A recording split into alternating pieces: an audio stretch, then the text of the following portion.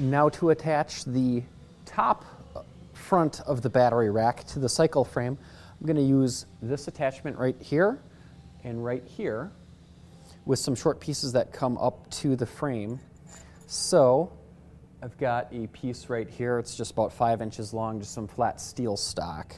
And I cut it, and then the one edge I cut a little tiny bit of an angle to, because this is going to be just a little bit of an angle to it. So what I'll do is I'm just going to hold this up in position.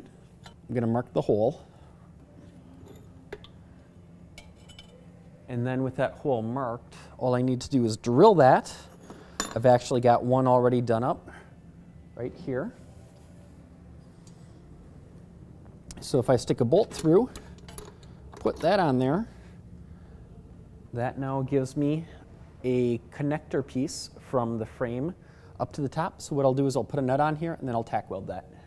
Now here's another little trick I like. When this is on the motorcycle with the bolt going through here and a washer on there, what I do, the part I want to grind off, I'm just going to trace around with a marker. I happen to have a purple Sharpie here. But what I like about this is it goes on better than a pencil and it's easier to see, and then I just grind off all the purple. I know my shape is correct.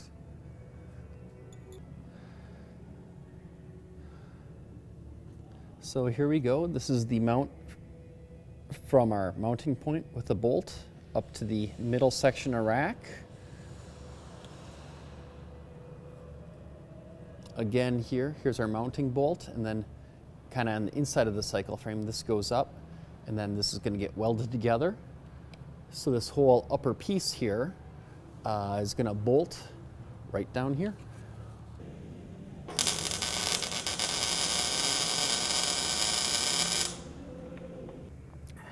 So now with those welded on, this can just set up on top, and our bolts should go right in.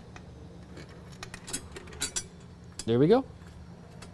So now what I'm doing is I got a couple of short pieces of pipe, and I'm going to cut that into 1-inch lengths to match up with my 1-inch angle iron.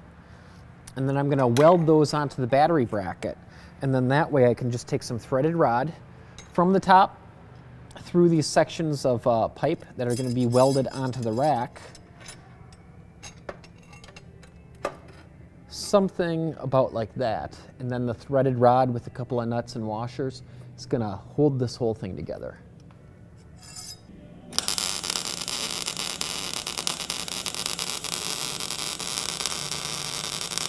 Now I've got those little pieces of tube welded on here. I can put the battery rack back on, line those up, and then I should be able to just drop some threaded rod straight down through there. Everything will be lined up. And then on the bottom, I just got to drill a pair of holes down here for the threaded rod to go into, add some nuts and washers, and tighten everything down. Now, one other thing I was thinking on this project was I would just use a piece of angle iron as the top tie down here. It'd just get pressed down this way with some threaded rod. But then I realized this was my last piece of angle iron, and I need 2 of them anyways. So instead, I did find that here at the Milwaukee Makerspace, in the scrap metal pile is a whole bunch of these, which were originally used for holding computers, but it's already powder coated, it's got slots and holes, and it's just about the right size to go right here. So I took one of those and cut it to length and put a couple of holes in it.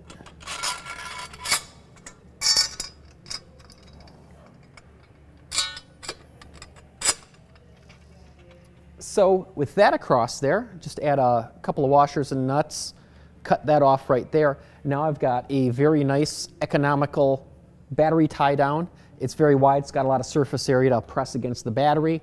It's already painted, that's hard to beat, it's black, it matches. And then the other thing is because it has this vertical part here and the gas tank is going to cover this, I could also use this as an attachment point for anything else that I want to have under the gas tank, for example, the battery charger. So what I might end up doing is drilling and tapping a couple of holes here, and then the battery charger will mount right up against there like that. Just on a side note, here's another thing I found recently I really like. I'm a big fan of the Sharpie pens, and this is a silver metallic Sharpie marker. What's really neat about it is it writes on black.